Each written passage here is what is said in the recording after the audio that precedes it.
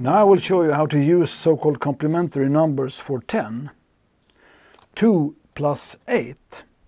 Put in a 10 bead and think complementary, minus 2. 10 minus 8. Think a 10 and put in 2. 3 plus 7. Put in a 10 bead and take away 3. 10 minus 3. Take away a 10 and think plus 7. 4 plus 6. Put in a 10, think minus 4. 10 minus 4.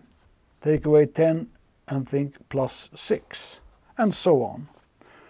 So this is how we do 3 plus 7 minus 4.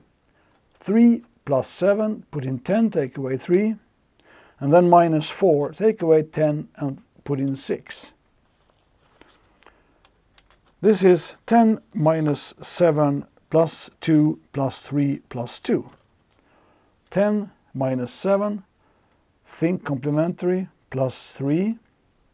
Then I say plus 2, put in a 5 and take away 3. Plus 3, plus 2, think complementary, put in 10 and take away 8.